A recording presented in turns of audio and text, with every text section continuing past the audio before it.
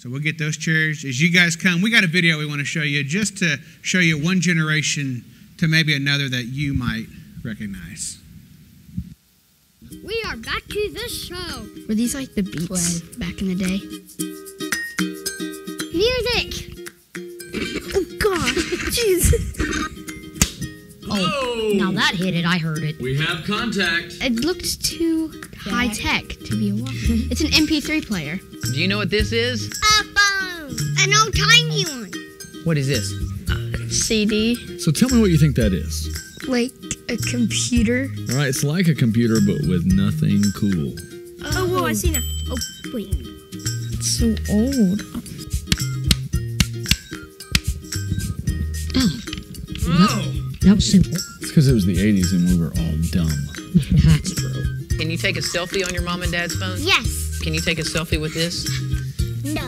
Let's see here. Y'all smile. I'm gonna get us a selfie. Smile. Say cheese. Cheese. Don't worry, you can't break it. It's 1,000 years old. These things go in that hole. Okay, wait, no. Did you figure it out, Joe? Yeah, we gotta slide it That's exactly into how those we- things, and then we gotta... I hear music.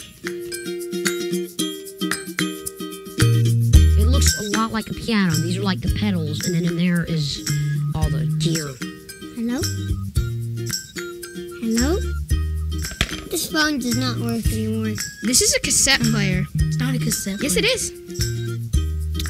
This is a common 1980s problem. You gotta if you turn it backwards, it's going to roll it back the other way. So every time you turn it, you got to take your finger back out.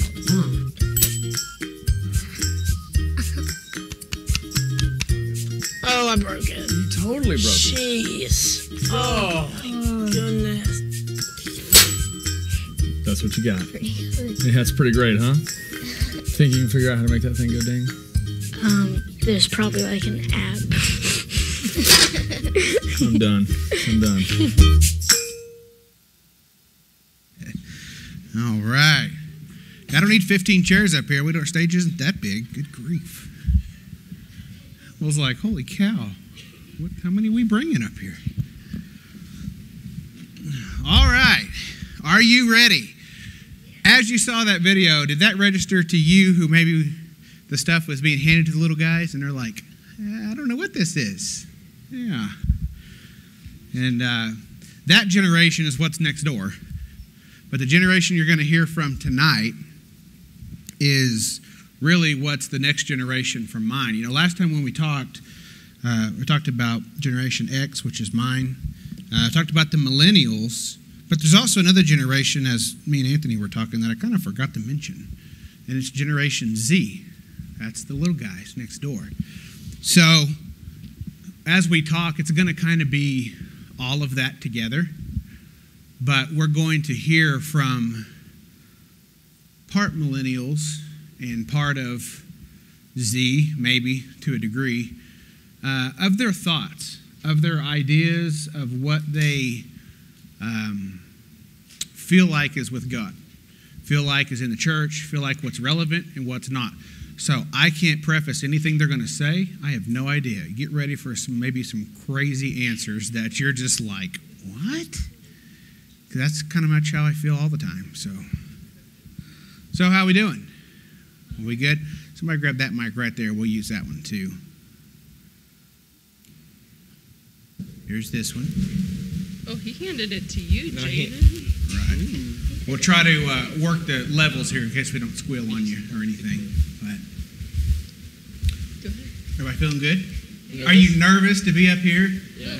A little bit? What's going on? You don't have no idea what's going on. No, I kind of was here Okay. Sunday. Well, you're not only here in front of the adults, you're in front of the entire world right now.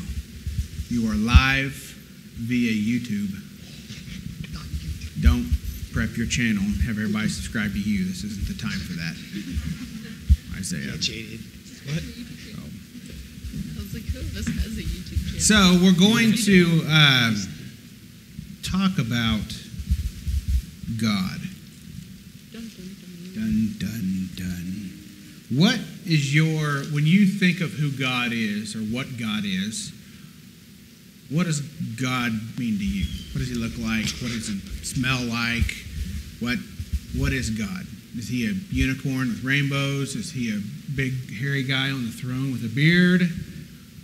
What is God to you? I don't care who goes first. It can be a short answer and you can pass it on. I want to hear from all of you. So, Well, when I think of God, why are you going first? because they passed me the mic, and yeah.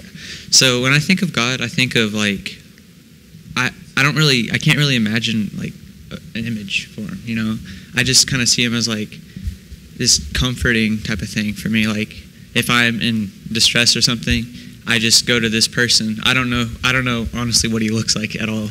I can't understand it, but Looks a lot like me, doesn't he?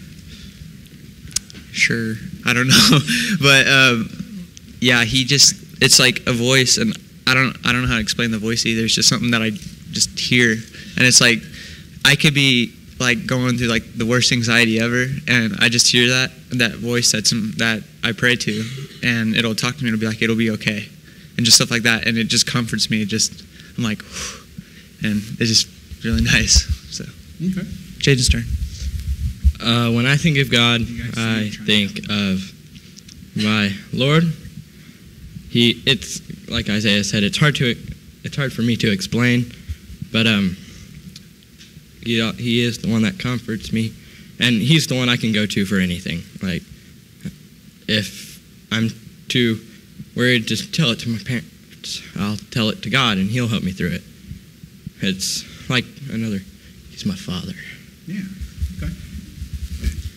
Okay, before you answer, guys take your chairs and just scoot up just a hair so these guys can see you, because I'm sure they're looking at me. To help?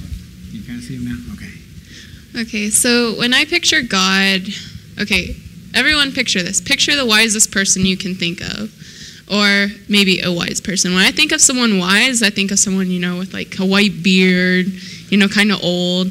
That's how I picture God. Like, I just picture him like that. Like, he's really wise and smart, but also I think of him as like Mother Nature. He also has that nurturing side, and I can picture God as a woman too, like being a mother to me. Like I can picture like the long hair, the flower tiara and everything, just having that down to earth side. So I can see God from both genders. And what was this? Is that it? That's it. That's it. That's it right now. All right, I got this one over here. Okay. All right. Well, I don't really see God as a gender. It's kind of just like a spirit. It's kind of hard to explain that. But he's the kind of person I wake up to every morning, and I'm just so happy that he gave me another day of life. And by the end of the day, he's the number one person I want to talk to.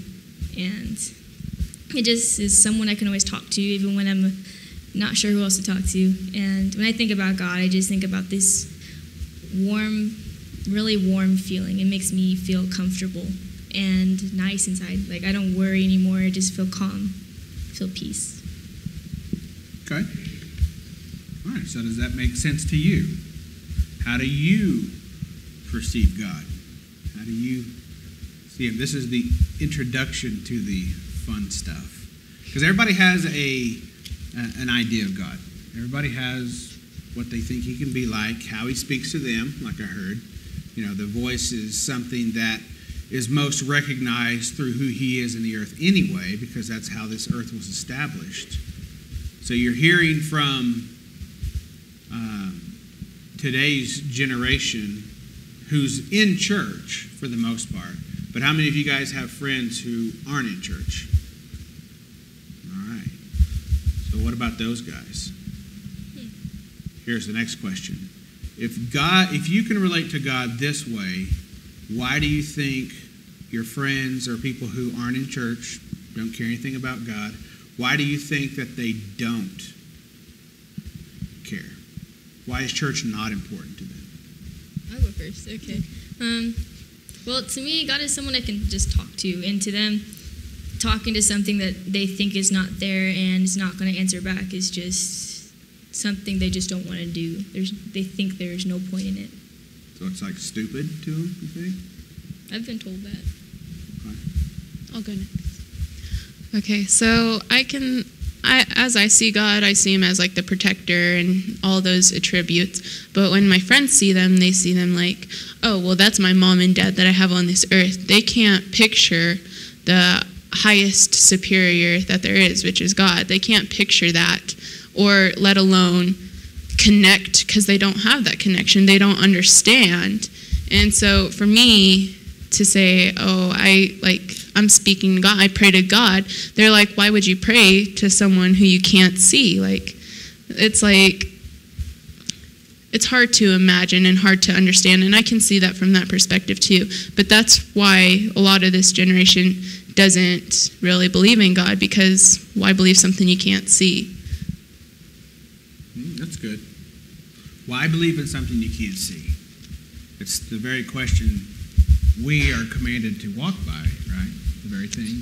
We walk by faith and not by those things that we can see. So if the unbelieving world immediately goes there first, they say, well, why are you doing it if you can't prove it? If you can't prove God. But what's the only tangible presence we can prove God with from the church to the world? Yeah, what God's done in your life, right? And obviously the power of God, when that flows and somebody is healed or that withered hand is restored, it's pretty hard to deny that God's not real. You can't go down that road anymore. But if you live in a place or maybe live in a land that doesn't see that as much, it's a lot easier to deny God, to say, well, yeah, you say he's real, but there's nothing different in your life. You might go to church on a Wednesday night, but I don't see Jesus beside you. And you can say, well, I feel the Holy Spirit here, but that just might be the wind. So, maybe that tangible presence is a factor that this generation is needing and kind of clamoring for to find out truth. You don't go drive a car that you can't see, right? Feels like we pay bills and IRS payments to people we don't see, so I'm not sure where that goes. But, everything else, you kind of have to have it in front of you. So maybe there's a piece to that. All right, fellas, what's your thoughts? Why do people not care about God? Well, sometimes it's just they don't want to. They don't want to because they think as God as being someone that you have to follow all these rules, and it's just taking away what they want, and they don't want to give it up. Okay, yeah, that's good. Like, kind of how Macy said, they focus a lot on family, but a lot of the friends that I have that aren't Christians and stuff, they don't have a connection with their family, and so they don't know what it's like to have a father or a mother, however you want to picture God. But I think that the reason why they don't want to be in that connection with God is they don't want to have a relationship that they don't want to have a relationship like that, or they don't understand that I can have a relationship with a dad even if I don't have a relationship with my real dad. I don't know, I might not know where he is or something like that. Like, I know some of my friends that they don't even know where their dad is, and it's pretty sad to me. But I just don't think they can understand that, and that they can't understand that just because their family's been split up or there's been stuff that's happened to them, that doesn't mean that there's a God that loves them and wants to take care of them and comfort them. Okay. Yeah. So if broken homes are a part of that factor, obviously, and we know that coming to God and coming to church brings stability in life, right? You can go through a day and be like, gosh, this day stinks, but when I get to church, it seems better, or at least I've got an hour escape from those things. I wonder if we know the benefits of what God is here, or maybe God in our life, maybe not even just here, because we know that God's outside of here.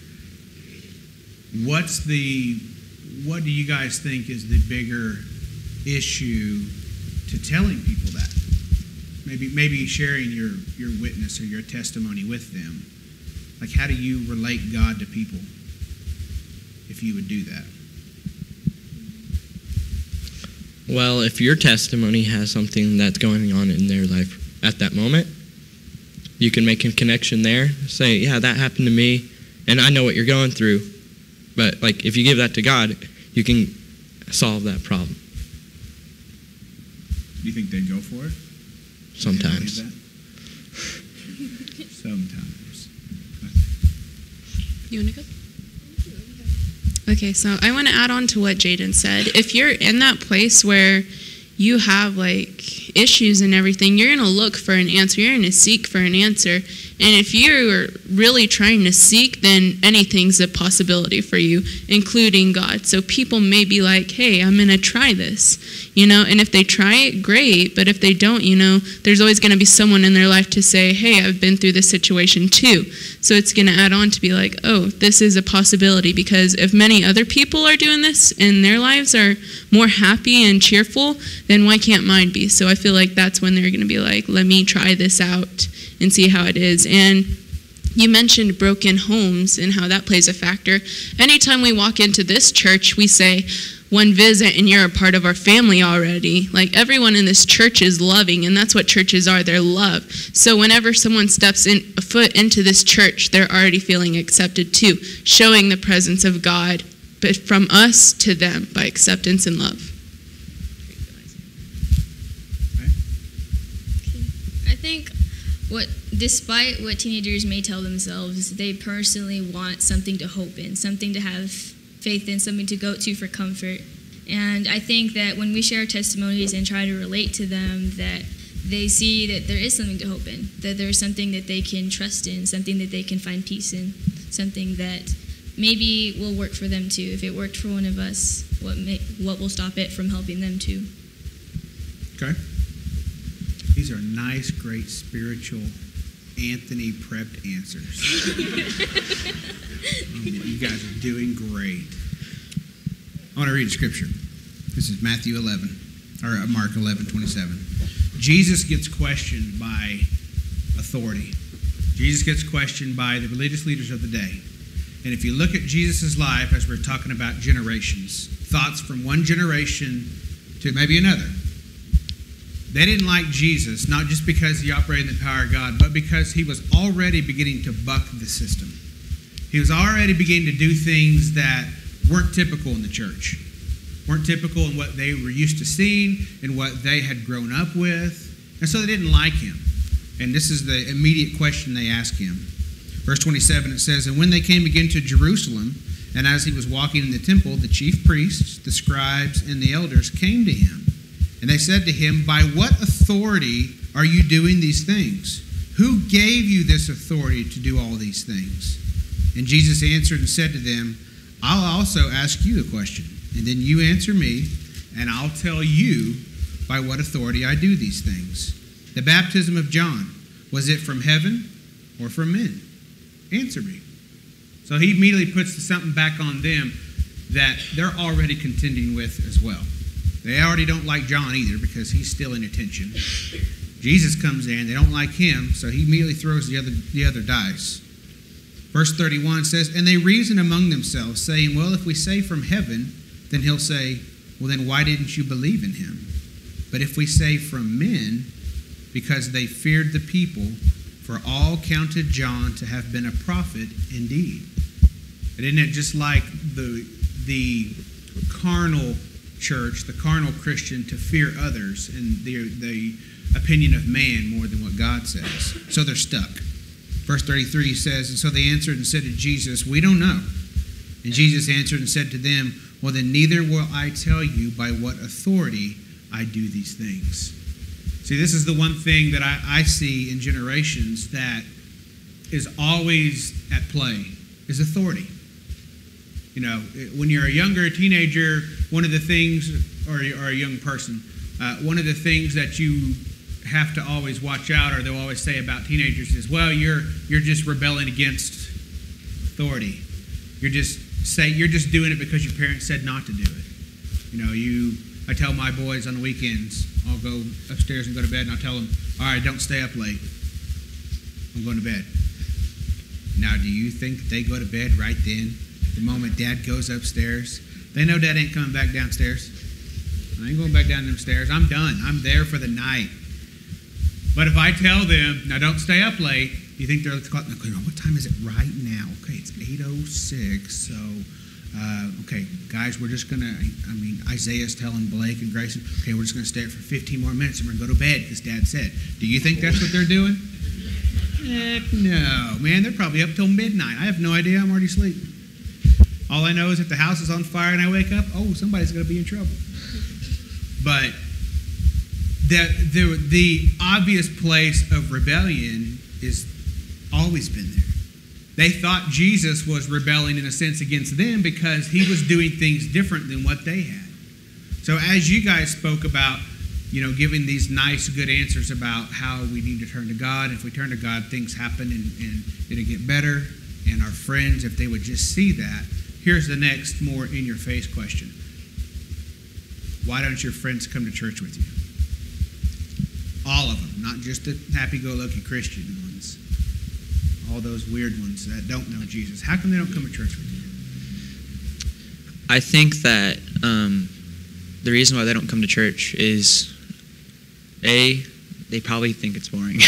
Like, I know sometimes even I'll try not to fall asleep and I'll be like, huh? Now we're getting somewhere. Yeah. Now we're getting Yeah. Part of it is that, and also I feel like part of it is they just feel uncomfortable about it. I feel uncomfortable when they talk about what they like, and that's not very good, They talk about stuff that's not exactly good to be talking about, and I feel uncomfortable. And they probably feel uncomfortable by the way that we talk and stuff, because we're Christians. I sound like we're talking about like another species or something, but I just think that if they can get in here and like we can accept, and they can find out, it's not as bad as what I thought.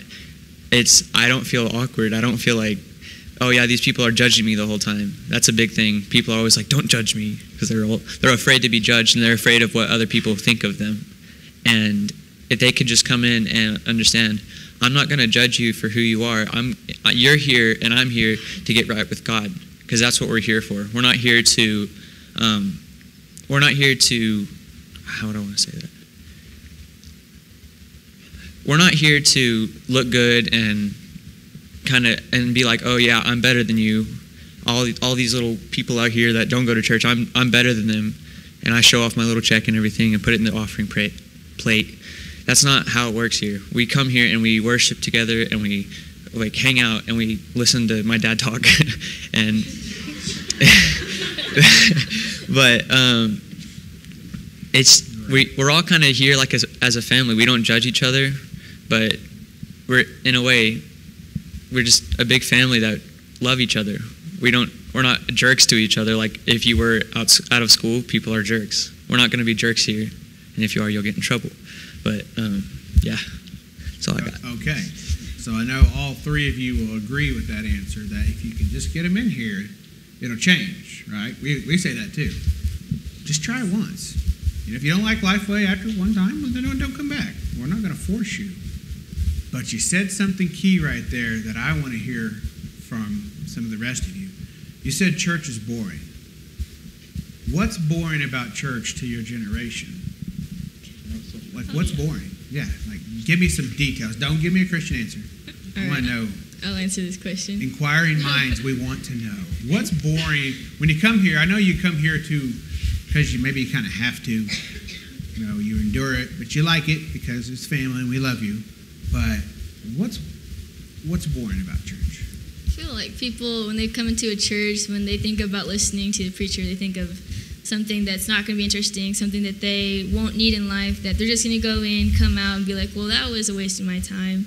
Because that's how a lot of teenagers are when they go to school. They're like, why do I even go to school? All I do is sit there and then wait for the bell to ring and then I leave. Oh, okay, yeah. Yeah. So, like, when they go to church, what they think about is, like, there's a bunch of, okay, let me think.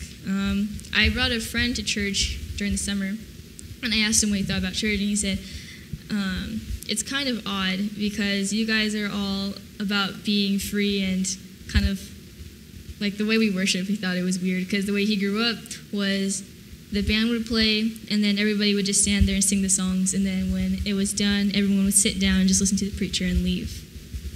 And he said that it was just a daily routine. It was like going to school. We didn't do anything fun. Okay. And so I think what teenagers think about church is that it's just a place where they come to that they don't have to come if they don't want to, just like school. Okay. Yeah, that's good.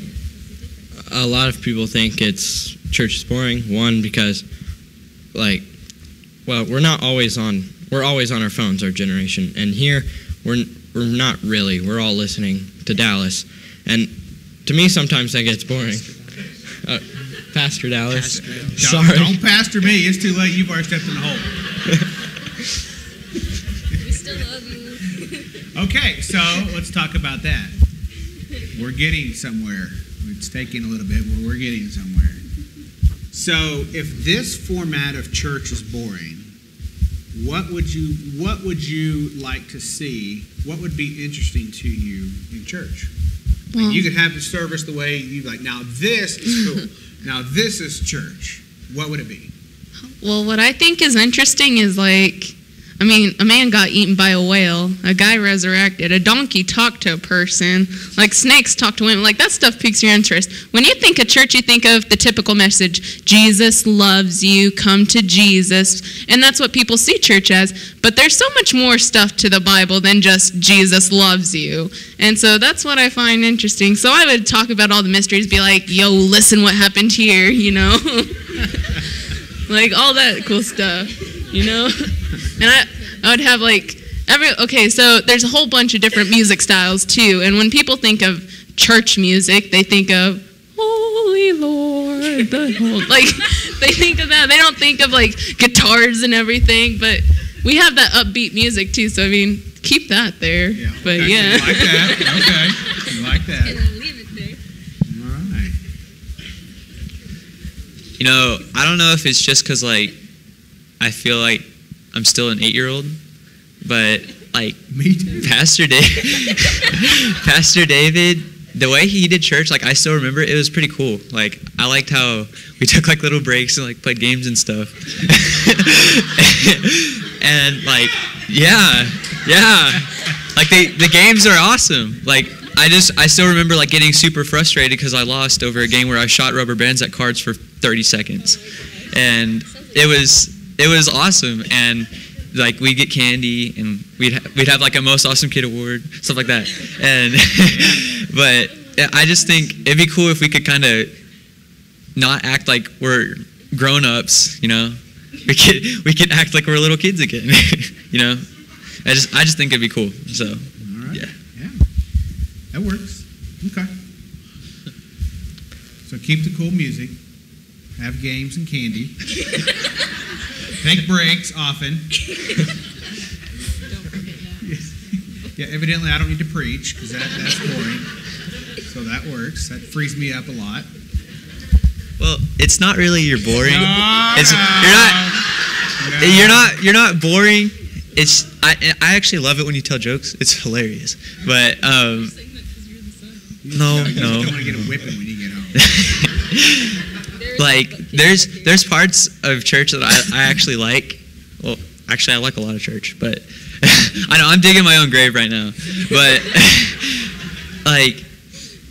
there's whenever you say jokes and stuff and keep it lighthearted, a lot of times we'll get into serious conversations and it kind of creeps me out, I don't want to be in a deep conversation and be I don't know what to say and be all freaked out. And if we could kind of keep it lighthearted but still have the times where we know, okay, this is a serious time, we need to focus, it'd be really cool. No? Okay. So I'm done for sure now. All right, so here's a question that adults would like to know. Why are you on your phones all the time? I'll answer this. I'm not on my phone all the time anymore. No, Because I used to be that way. After the fast, I let go of my phone a lot more than I usually do. Well, did. I was on my phone all the time. Whenever I got bored, that was the first thing I went to because we grow up in a generation where we get new phones all the time. Technology advances every year, and so you learn, I want this, and so you learn about all these cool new things. And so whenever you get bored, the first thing you want to do is go to your phone. And that goes back to church. People, if they don't get interested in something off the bat, they'll go straight to their phones. No. So then church kind of gets modeled in a place to where we have to always be trying to keep your attention, keep you on the hook, so that you'll stay engaged. I think that's how teachers feel at school too. Teachers feel that way? So what do you think drives your generation to be that way? Because like the guy who died today, everybody know who Billy Graham is up here? Yeah. Right. I know you don't. So Billy Graham died today. He comes from a generation, and some of you from that generation can maybe speak to this a little bit. He comes from a generation where black and white TV was the norm. There was no phones except maybe one in the house, one in the hotel room, and they didn't have all that. So do you think people that are on the, maybe even the older side than where I am, do you think that they're still relevant today? Are they just boring and old and have hair growing out of their ears? Well, I think Like, what's your thoughts with the old people? Jaden. The old people are pretty cool. They have a bunch of stories to tell. Yeah. And like, lots of information that'll help you in life. But what's the real answer? No, I'm getting there. Okay. So like the old people have been through a lot more, and they can help you You through. like this term? You like this term about? What are the old people? The old people. Call them old people. I know. It's funnier when you say it. The elders. Oh, there you go. Okay, Jada, just go. Well, so I'm trying to get back into a Bible study with a preacher that we had in Hugoton, and he's an older guy, but like to me, the older people,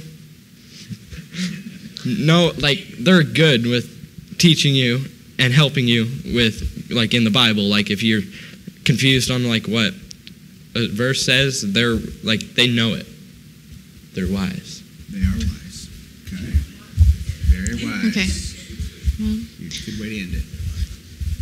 They have stuff happening in their lifetime whenever they were teens that didn't happen in our lifetime that connects us, like such as our phones. We have our phones in our lifetime that they didn't have in theirs. So we can be like, oh, I'll show you what this does and this. And it's like trading information, like trading secrets. And they'll be like, back in my time, we didn't do this. We had other options. So, like, they tell you, like, their side. And it's just really cool seeing, like, the history and, like, how things have evolved. Like, in this picture right here, I love this picture, though. Yeah. Who do you think's the younger adult? Probably the guy on the left. The guy on the left? The guy says the whole. Why? Because his haircut is not as spiky. Okay, so who do you think? You think the spiky guy is the old guy or the kid? He's the old guy trying to be young. Okay. But like in this picture, I didn't see it like that. I saw the guy on the right being the kid and the guy on the left being the adult. Okay. But what I think is really interesting is the only thing that separates us is appearance and basically technology, like stuff that advances. So elders are relevant to our lives, our daily lifestyles. Like my grandma and my great-grandma, like they're essential to me. Like I gotta have them. Like I don't know what I'd do without them. They provide basically the foundation of your family, and who doesn't want to know about their history and all that? And all that, yeah. Yeah. Isaiah. Okay. Move your mic. What's up with the old people? The old people. What about the old people? The old people. Well, I don't really think that old people are like a bad thing, or it's like they're like something that like keep us like there's not like a huge gap that I feel like is like pushing us away, because like me and my parents are like sometimes I don't even realize I forget the fact that my dad is older than 20. Like he acts like he's like an 18-year-old, and it's like whoa, like. What do you mean older than 20? Is 20 old? No, I'm just saying like. What's an old age? 85. 85 is. We don't want to dig our grave. 58. 58. Okay. Yeah, that's an old age. Pretty young. But like I know that whenever I am, even if I'm not even asking for an opinion, I'm going to get an opinion that I know is going to be better than what I think, and it's going to be smarter than what I think. Because I could think something and think, oh yeah, this is the smartest idea in the world, and it's not at all. And my mom would be like, Isaiah, do not do that. That's stupid. And yeah, it's like they're like a mirror that will give you the most accurate opinion and tell you exactly what you need to work on, you know. And it's in a good way. It's not a bad way. Like, oh yeah, you need to do this and this and this. It's like, it's a good thing, and it shows me, okay, I'm doing bad in this area. I need to work on this, and that's how I think God is too. And just kind of like as a way to reflect, my God is like how my parents are, and that's a good thing. I think that my parents are reflecting how God is in the way that they show me what's wrong, and they show me what I need to work on, and I'm like, okay, well then help me with this. And it's really good for me. I feel like they give me a more wider knowledge than what I could get on my own without Google, and it's pretty awesome. Without Google. Okay, I didn't get to answer this old people question. I don't know what you really consider old, because my whole life I always hang out with the adults, so I don't really know what you would consider old. I wouldn't consider my parents old, not for a fact. No, I might joke around with my mom and call her old lady and ask her if she knew Jesus, but no. No, my parents still act like teenagers all the time. All the time. But I think that there's nothing wrong with old people. Like, I love talking to my grandparents. They're really cool. I like talking to my older cousins, and I love talking to my parents. They're my best friends. I go to them for everything. I talk to them about everything, and I joke around with them literally about everything. So I don't know if you guys consider your parents old, because those guys are my best friends. No, they're literally my best friends. Like, there's nothing my mom does not know. No. I can say that's probably not the norm with a lot of kids. It's really not. It's really sad too, but I mean, it's okay. It's really sad that your parents are your best friends? Or? Well, I mean, most teenagers in my generation, their friends are their best friends, and a lot of them rebel against their parents. And my mom is like, I talk to her about everything. I get lectured every morning, every night before I go to bed. And my dad's more of the chill dude who just wants to have fun. I was going to have the fun one in the family. Yeah, and then like me and my mom do disagree about some things, but I mean, I usually have the better opinion, so it's okay. Spoken like a true teenager. Can I add something real quick? Yeah. This is how you bond in a minute or less. Hey, Miss Donna, I have a question for you. What does the word salty mean? What does the word salty mean? Okay, so you see the difference there? Okay, so she sees that, but in our generation, we think of salty as like, wow, you're just being like... You're mad. Yeah, like sassy. Salty is what we call you. Salty, like you're all harsh with your words and everything. Right. So, Donna, you learned a new thing today. I learned something new too. And so that's under a minute, and that's how you that's bond. a bonding experience, absolutely. Absolutely. Because in my generation, if somebody said that you were salty, that meant you were good. You were good at something. Like that team was salty. What? It means they're good at basketball. They're a state-driven team. Whoa. Doesn't mean they're mad or they're angry. Learn something new every day. I'm telling you. What's your term for if something's cool? Stud. Stud? Yeah. Oh, yeah. Or lit. Lit. Okay, yeah, I've heard that. Yeah, lit.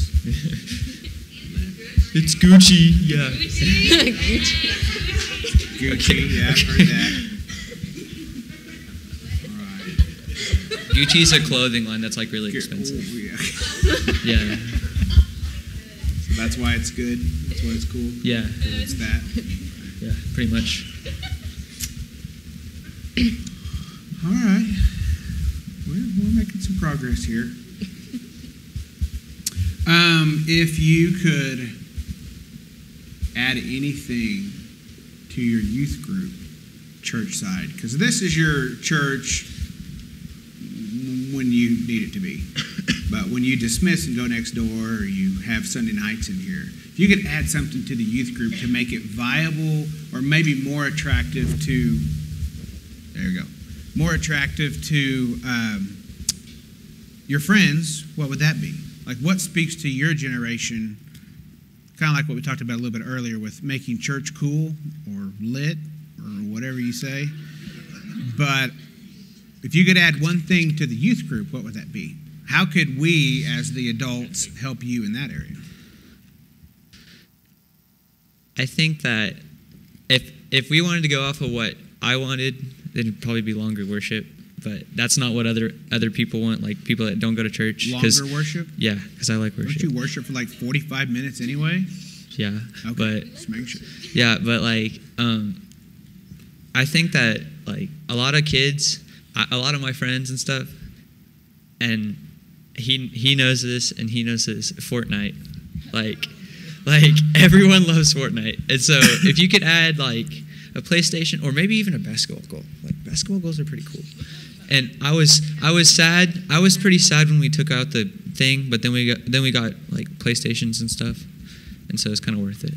But just kind of stuff that would appeal more to like what teenagers like video games or basketball or phone chargers. I don't know, but stuff like that. Okay. Yeah. Yeah, Charging station. We need charging station along one the every altar. single corner. So you come down to pray and you kneel, but you're really charging your phone. I'm kind of be pleased about that. He'd like that. Yeah, it's wonderful. Gosh, those teenagers just love God. Amen. Why are their screens on? Hey, you know whenever everyone's like who's not on their phone because their phone's up on the altar. That's true. Yeah, their phone's at the altar. Yeah. Okay. You can tell. What's something else you could add to the youth group? Games. Everyone loves a game, whether it's dodgeball or other games or minute to win it games. Like right now, I love Trivia Crack. So, and that's an old game. Do you know what Trivia Crack is? I know what crack is. Well, it's like Bible trivia, but a whole bunch of different categories. Cool. Like, I think that would be cool if we had like Bible trivias every now and then, or just games that everyone can bond with, like that's sportsmanship. So like, if I threw a ball at Jaden's face, we're gonna laugh about it. We're not gonna be like, oh, I'm sorry. Oh, Trevor threw a ball at Mom's face. I laughed about That's it. still funny. I laughed about it, and you know what? That helped us grow.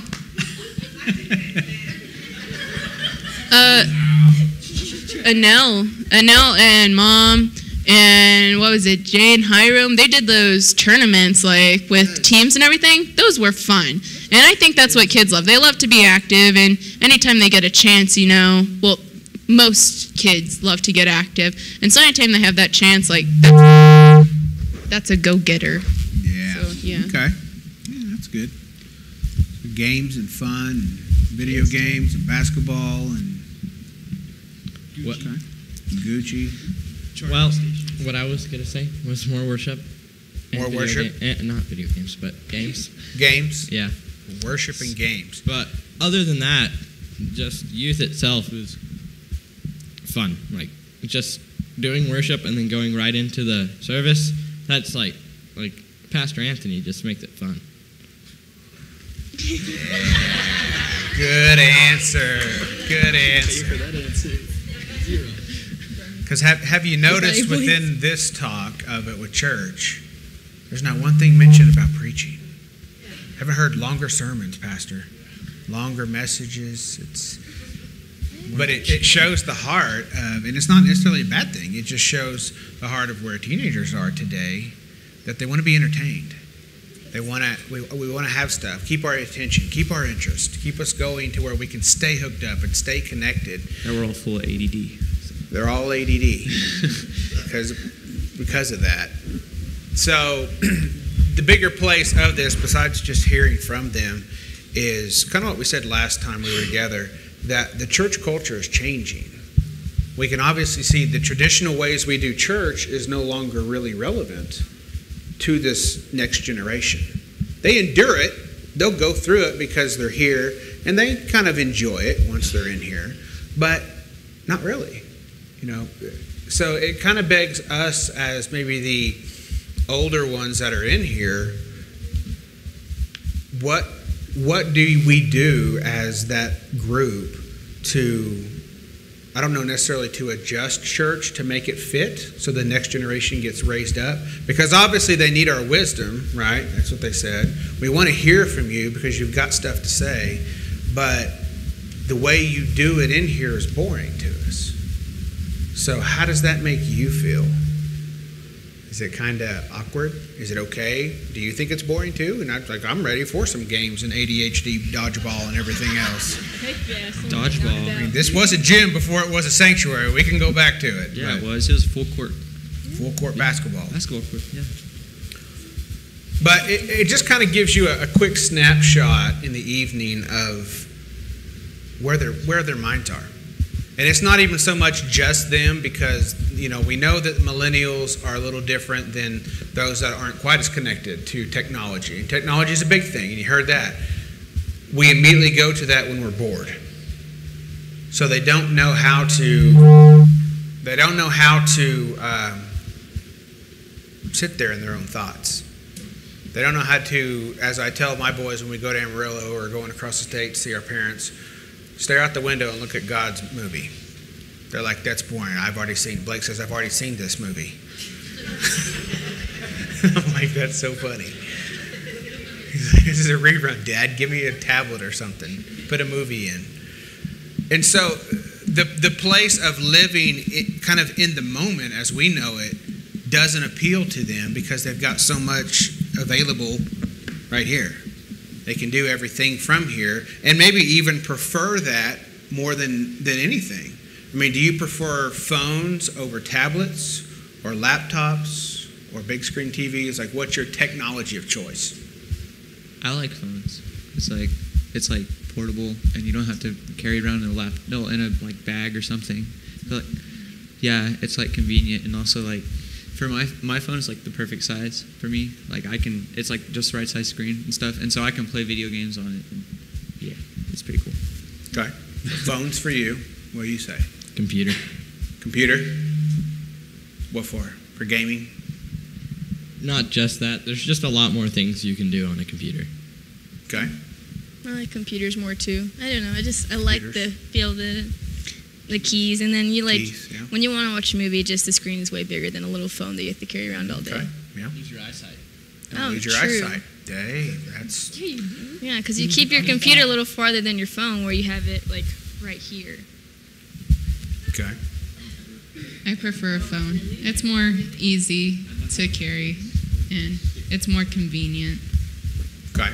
So let's take a poll in here for everybody else.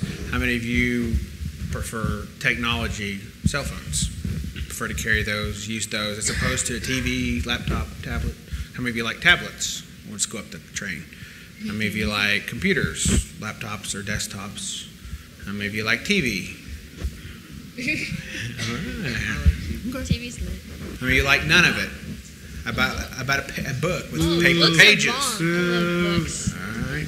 Yeah, that's all about audio. That's my next question. How many of you like audiobooks because you're too lazy to read? All right, yay. Let's just hear it all. Let's let somebody read it to me. Sounds like a... All right.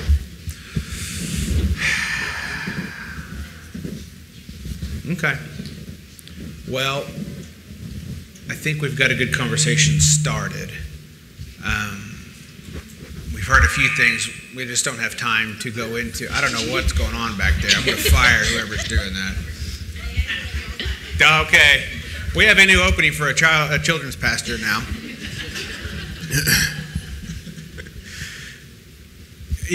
There's something about the generations, whether it's the old guy on your left or the young guy on your right on the screen. And the bigger part and the bigger question is that we've got to find a way, or maybe just continue in our ways to connect there. Because regardless of whether we want to acknowledge it or know it or not, the church is changing. And I really feel like, and I prophesied this a little while back, that when Billy Graham passes, the world will shift things will change. He's some of the last of the old guard, some of the last of the old gatekeepers in the earth that did it in that way. His day was tent revivals and crusades. I mean, his last big crusade, I think I read today, was in 2004 or 6 or somewhere in there at, was it 6? In the baseball stadium. Packed it out. And that was his last big one that he did. But we know that big church, giant mega church, isn't as appealing to people because I've heard that more than anything. If I'm in a big church, I'm just a number. I'm not important. And I can slip in and slip out, and nobody would know any different. And to some degree, I think they're right if they want to stay incognito. But in a lot of other ways, you can stay incognito in a little church too. It's a little harder because we can see you a little easier. But this generation, this isn't as appealing. It is to a degree, but it's not what they're running to. They're running to entertainment. In my day, back in my day, we had arcades. So you went to the arcade with a pocket full of quarters, and that was where the weekend was spent, if you had them. Otherwise, it was roller skating. You know what roller skating is? It was dragging Maine. You know what that is? Dragging Maine. You get in your car. When you get a car, if you get a car, it's something else. You drive up and down the street. You just drive. Yeah, cruising. Yeah, okay. So it's that kind of stuff. But a lot of what I see in people is people still cruise. They still roller skate. They still go to movies. They just do it all right here. And they watch YouTube videos about it. Or virtual reality. Augmented reality. They do it, but they do it in a different fashion. And the question is, how do we, as a generation who maybe grew up with part of that but doesn't have it all the way, how do you relate to that? How do we go forward in that conversation? Because there's a whole lot more that's going to come in the future. Literally, at the end of this year, we'll have a whole new stage set before us through this company right here, the cell phone companies. 5G is getting ready to be released in Dallas, Texas. Just saw it today, this month. So it's going to be, we're going to move up a whole nother speed level. How much faster do we need to go? I don't know, but we're going to keep going, I guess, until we can have it in our heads or something, So the world is changing on that regard, but I think in reality it's no different than any other generation moving from them growing up to their parents before them. Everything has changed, everything, we didn't have that when we were kids, and I don't know if that's good or not. Because we saw that in Ecclesiastes. That Solomon said, nothing's new under the sun. Doesn't matter how new you think it is, it's already happened in previous generations. You've come so far forward that you forgot. And you don't know what it is. But it seems new to you. And so what they're experiencing and going through isn't all that new from generation to generation. But in our lifetime, when you grow up and see, like Billy Graham, I saw he was born in 1918. Can you imagine all the things he's seen in his 99 years of life? Going from that log cabin home, pretty much, that 2-bedroom home that was so basic, to having a worldwide organization and packing out baseball stadiums, being literally around the world, bringing millions of people to Christ. I mean, what are we going to see in our lifetime? Whenever you were born and whatever you had growing up, where's it going to be whenever you're 60 and 70 and 80 and 90? Some of you get there for others. What's it going to be when you look back at your life and go, man, I remember when I was this age and what we had, and now look at what we have. So the world is going to be ever changing, but the question is, are the churches having these kind of conversations that we're willing to, number one, give this next generation a voice? Give them a whole evening to speak. How many times has that happened in here since we've pastored? Never. It's never happened.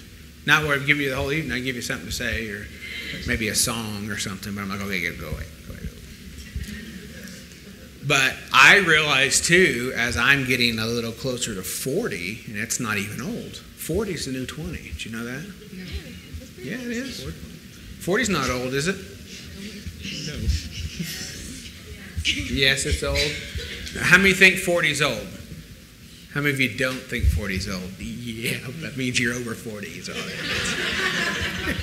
means. That means you passed that with flying colors. You're like, I'm just as young as I used to be. Just can't get up quite as quick anymore. So there's change. There's change that's coming in the church. And, you know, and Anthony's already talking about it with these guys. We're talking about it. The little guys, they just talk about everything. So who knows where they're at. But in reality, they're the ones who are going to be coming up and leading the church in that next realm. These guys will take it over from us. And we're getting ready to get it handed over from the baby boomer generation, literally in our movement, in Foursquare's movement. Glenn Burris is literally transitioning out this year, and he's passing it to a younger generation. He's passing the baton. Our district supervisor is from that very realm. She, a woman, is probably in her early, maybe 40. She might be 40. Maybe late 30s, I don't know, not real sure, but she's right around our age. You know, so the baton is getting passed, just like it gets passed every generation. But if we don't have conversations with these guys to say, you know, yeah, we might still feel like we're young, but we're not getting everything that they're getting, and they're not going to be getting everything the younger guys across the yard are going to be getting. They're going to be the old guys to them one day. How is the church going to stay relevant to where they're not saying, well, I didn't invite my friends, but it's boring. You know, I don't want Lifeway to be doing the same type of church 30 and 40 years from now that we're doing right now. And we're progressive. We're contemporary here. You know, we're not your typical liturgical church, you know, with high church and robes. We could be. I don't mind that stuff at all. It's kind of cool. But would that really speak to the ones that are coming up? But like I said, there's a place for, if you've grown up in this, there's a place for that too. But don't be surprised that if the generation isn't like, oh, okay, yeah, we're going to bring everybody in, we're going to change the world through the church, if they stay out of the church and do church in the schoolyard, do church in the street, do church at home, do church online. That's why Life Church is so popular like it is, because online speaks to people. We've kicked that conversation around of starting satellite campuses in Lifeway all around. Every town around here could easily have a satellite campus. Because if you live in the town, guess who the pastor is? You are. We'll set it up, we'll stream it live, and you can speak. You know, just like they're getting to speak. So things are changing in that realm. But the question is, are we going to be able and willing to adapt in that, but yet still keep the identity of who we are? Because we don't want to just throw everything we are away and like, well, okay, we're the old guys and we don't matter anymore. Because you do. You know, we still have a voice and a place too. And that's one thing that I see in older generations is it's easy to feel left behind, left out. You know, well, you don't matter no more. You're not fast anymore. You don't do things right. Your knees creak when you go down the stairs, you know, so just go away. You know, you forget things. Well, this generation forgets more than you probably do because they can't keep attention more than 3 minutes. So, you know, everybody can work with each other in this, and you don't have to feel like you're left out. But it's a real conversation that I think we're going to have, and tonight's not going to be all of it. We just can't fix everything in one night. But it can at least get the ball rolling. It can at least let us know that we're willing to talk, we're willing to listen to them. And if you have kiddos in this realm, talk to them. Let them talk to you where they're not feeling like, you know, well, if I come and talk to you, all you're going to do is tell me all the things I'm doing wrong. You know, we all know what that's like as younger. Well, my parents just always got on to me, so I didn't really want to tell them anything. I just shut down and go in my room. Let them have a voice there. Or maybe if there's kids in the church that you see and they don't have a dad or a mom or a parent or they're just kind of down, and maybe you don't have kids here anymore. They can draw from that. They can draw from you. Go find them. Put your arm around them. You know, let's just love like Jesus said and see where he takes us. Amen? Amen. You guys got any other words for tonight? Can I tell you guys a joke? Yeah. Well, I've heard your jokes. Well, let's hear it anyway. Why doesn't the queen wave with this hand? Because it's my hand. Oh, good Lord. Yeah, that's it's a millennial joke right there. More. Have you guys heard of the Matter Baby? No. Trevor, have you heard of it? What's the matter? Nothing. Oh, man. You fell for it. You fell for it. Amen. All right. See, I told you couldn't plan on anything they're going to say because you have no idea. But it's been good conversation, hasn't it? It's getting things out there, and it wasn't that scary, was it? No. To speak once you kind of got into it? You know, try to make it as informal. So maybe a next round, if we can do this again, we'll get some more teenagers up here. Maybe we can get you up here. I'd like to hear from the generation who is the baby boomer generation, because you're above me. What's the generation after baby boomers? No, before that. Oh, sorry. Is it the greatest generation? The greatest one? Okay, yeah. I don't think we have any of those, but maybe we can get a panel to hear that. Hear from the wisdom side of the church, as we can say, and hear your thoughts with God, with church, with life, with where you've been. Because if there's one thing in that, it's the cool stories we can tell. Amen. It's the stuff that we've been through, and be like, man, when I was your age, I always hated those stories from my parents because I'm like, oh great, here we go again, and I tell them all the time. So I'm like, well, where did that come from? But it's also good for them because they get to hear some experience that you've had in life and go, you know what, maybe you do know some things. Maybe you old people aren't that bad after all. So I think we're on a good path, and we'll continue this as we go. Amen? Stand up with us.